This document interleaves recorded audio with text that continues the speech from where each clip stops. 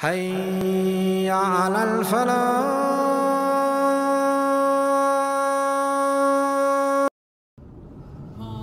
After praising the King of all kings, the Master of the Day of Judgment, the One, the Only, Allah the Almighty, and sending salutations on the Imam of the Prophets, the leader of the Prophets, the Messenger Muhammad sallallahu alaihi wasallam.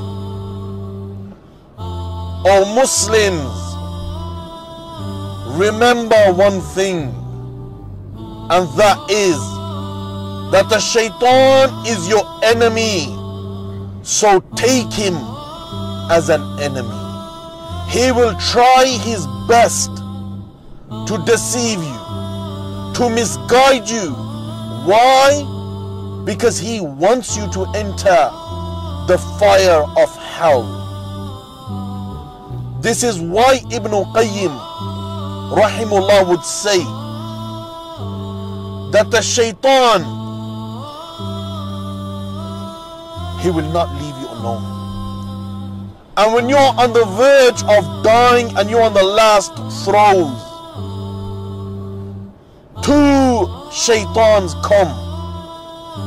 One in the form of your mother and the other in the form of your father. And the father comes and he says, "Oh my child, I was a Christian. This is the best of religions. Change, become a Christian."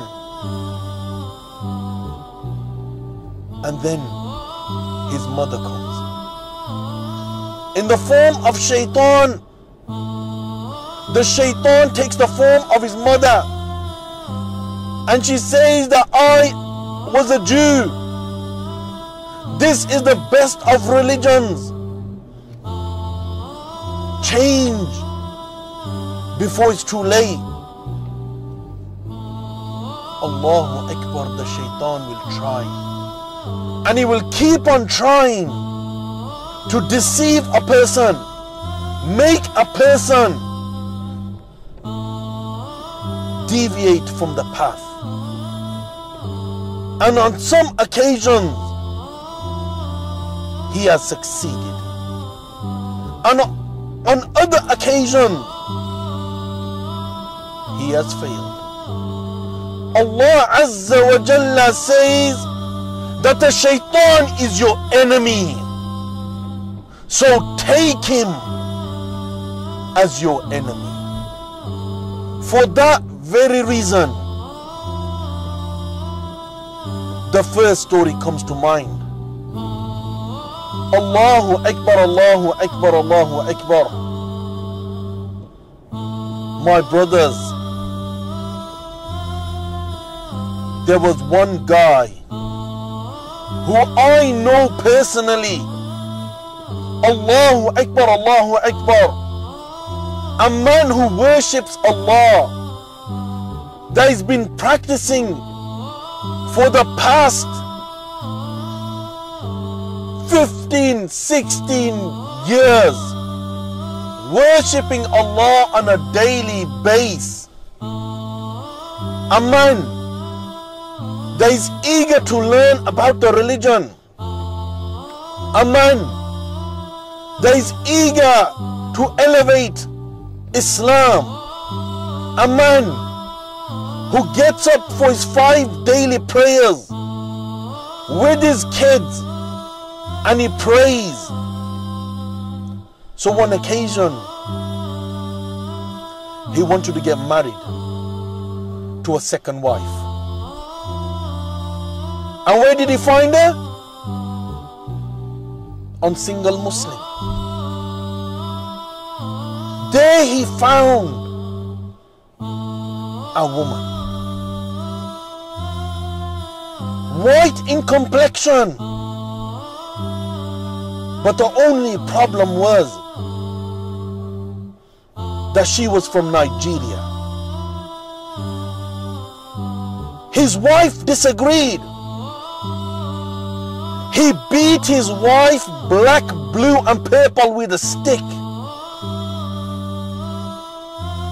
He oppressed her in front of his little kids. He beat his wife to make her agree.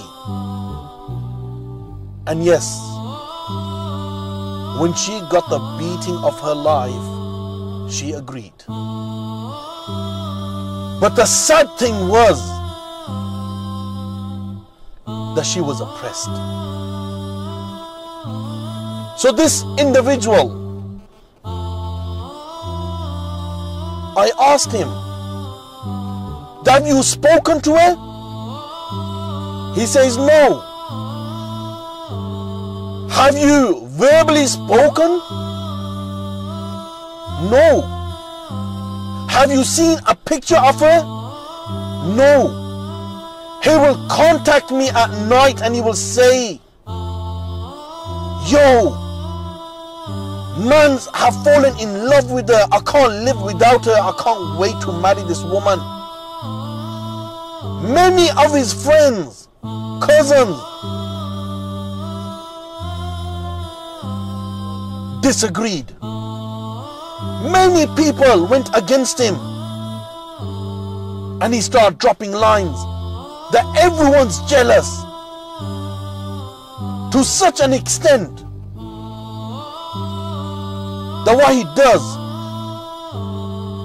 he makes his wife go to the shop, buy some wedding clothes, buy some food and everything.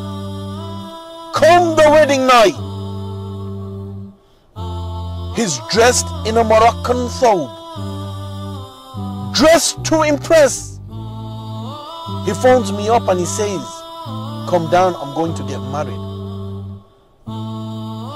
So when I came, all of his friends were sitting down in a circle, waiting to do the ceremony for the marriage.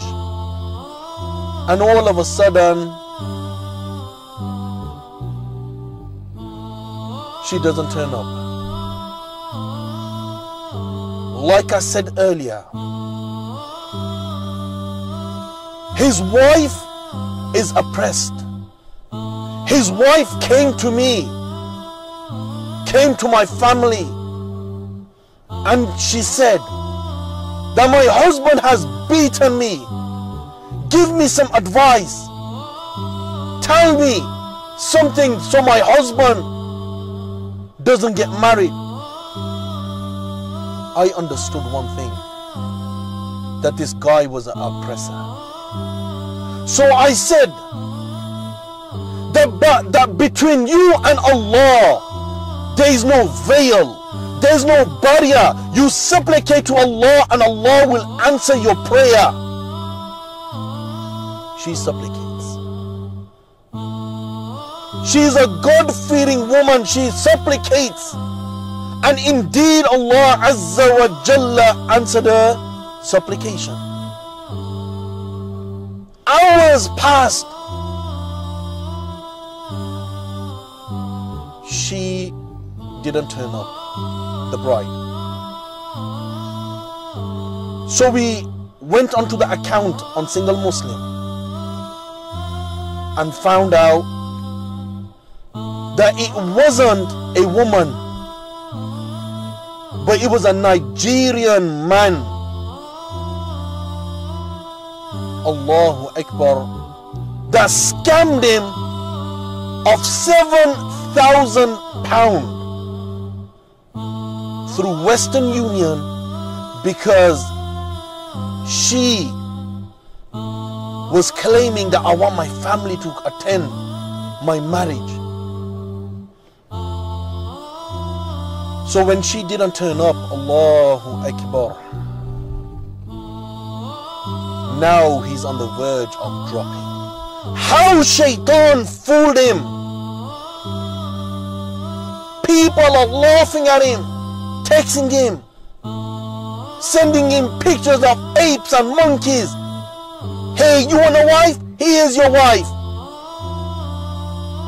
Allahu Akbar. Tears are flowing from his eyes. he says to me, and he explained the full story. He sat on the toilet. He says, I picked a blade up and I felt the presence of Shaitan. From the left ear, kill yourself, disgrace. You have been humiliated. People are laughing at you. Kill yourself.